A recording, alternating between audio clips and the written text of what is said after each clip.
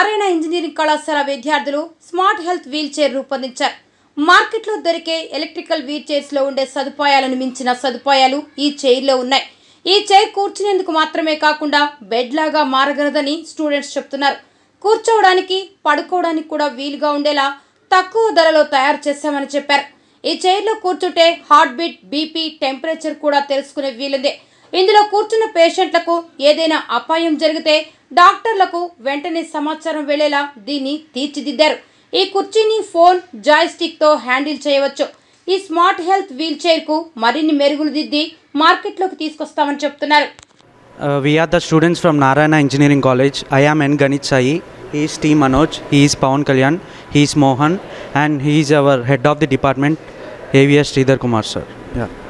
Now my friend is going to explain the project. Mohan Mandeep from Mechanical Department of Narayana Engineering College, Nellore. We developed the smart health wheelchair which is most useful for the old age people. మేము design చేసిన ఈ smart health wheel chair bed లాగా కూడా convert అయ్యేలా ready చేసుకున్నాం. మా smart health wheel chair working మీరు చూడొచ్చు. 180 degreesలో బెండ్ అయ్యి కూర్చోడానికి మరియు పనుకోవడానికి కూడా సౌకర్యంగా ఉండేలాగా రెడీ చేసాం. ఈ వీల్ చైర్లో మేము స్పెషల్గా యాడ్ చేస్తుంది లో కాస్ట్ మెయిన్ ఫీచర్ మాది. బయట దొరికే ఎలక్ట్రికల్ వీల్ చైర్స్ కంటే ఎంతో తక్కువ రేట్లో మేము ప్రొడ్యూస్ చేసాము. దీంట్లో మేము యాడ్ చేసే ఫీచర్స్ ఏంటంటే కూర్చునే పేషెంట్స్ యొక్క హార్ట్ బీట్ని, టెంపరేచర్ని, బ్లడ్ ప్రెషర్ని క్యాలిక్యులేట్ చేసి ఏదన్నా సడన్గా వచ్చే పరిస్థితుల్లో దానికి ఇంటి దగ్గరలో ఉండే వాళ్ళు కానీ ఎవరైతే చూసుకునే వాళ్ళు ఉంటారో వాళ్ళకి మెసేజ్ వెళ్ళేలాగా దీన్ని రెడీ చేసాం. దీంట్లో మేము వాడుతున్న బ్యాటరీస్ కూడా రీఛార్జబుల్ బ్యాటరీస్. ఎవరు ప్రతి ఏ చోట నుంచి అయినా ఛార్జింగ్ పెట్టుకోవచ్చు. ఫోన్తో కంట్రోల్ చేసేలాగా దీన్ని డిజైన్ చేసాం. జాయ్స్టిక్ కూడా వాడచ్చు. సో కంట్రోల్ చేసే వాళ్ళకి ఎక్కువగా టెక్నికల్గా నాలెడ్జ్ ఉండాల్సినంత అవసరం లేదు. కంట్రోల్ చేయడం ఈజీగా ఉంటుంది. అండ్ ఆల్సో మా దగ్గర ఉన్న మెకానికల్ వెంటిలేటర్ని రెడ్యూసర్ సైజులో ప్రొడ్యూస్ చేసి దాన్ని మేము కింద ప్రొవైడ్ చేసుకున్న స్పేస్లో యాడ్ చేయాలనేది మా future idea. Thank you. Hello everyone, I'm Manoj, third BTech mechanical, Narayana engineering college. మేము కోయంబత్తూర్లో ఐఐటి బాంబే కండక్ట్ చేసిన ఈవెంట్లో ఫైనల్ దాకా వెళ్ళాము. ఇంకా 6 levels ఉన్నాయి. 6 levelsలో 5 levels దాకా వెళ్ళాము. మాకు రిజల్ట్ రావాలి కోయంబత్తూర్ ఐఐటి బాంబేది. మేము మొత్తం 8,000 టీంలలో మా 2 టీంలు సెలెక్ట్ అయినాయి మా కాలేజ్ తరపు నుంచి.